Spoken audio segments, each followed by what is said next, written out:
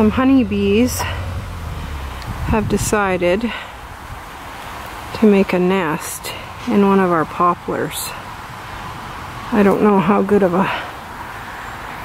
hole this is, but there seems to be a fair few of them.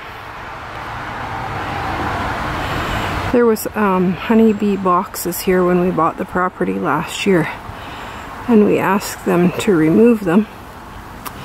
And then there was a honeybee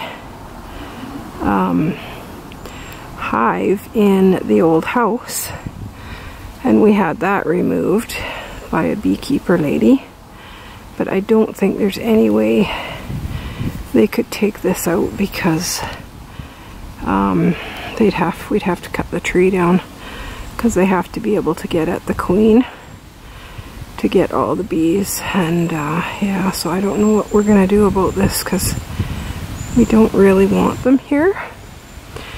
So we'll have to see. If they have a queen, they'll survive the winter.